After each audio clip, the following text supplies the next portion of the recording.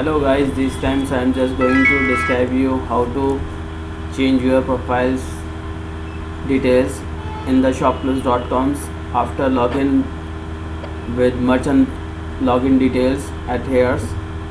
Now you can see that there is a tab for settings and there is a tab for selling and information, seller information, bank details, service fee, element, store logo and description, shipping state settings and batch settings, and manage storefront banners.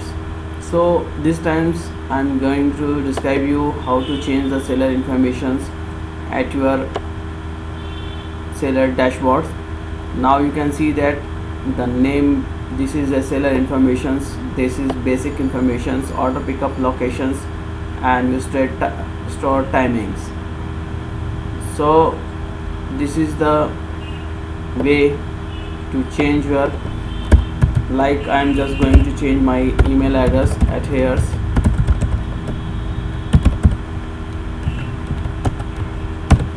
I have changed the email address, and that is the way you can change your phone number, email address, and shipping address. That means the warehouse's location of your store, and you can change your legal name, company legal names, and other kind of information. Just click on save at the bottom.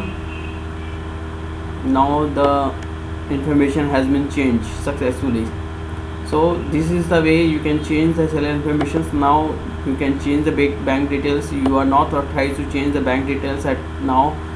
Just you need to take the support from merchant support of shopclues.com. Just write the mail on that, mention your MID, this is for merchant IDs, and write down the words I need to change my bank details and this is my new bank details, and just write the mails to them. Then they take some few hours, then they definitely change this. So by the way, you can change these settings. So thanks for watching these videos. Thanks.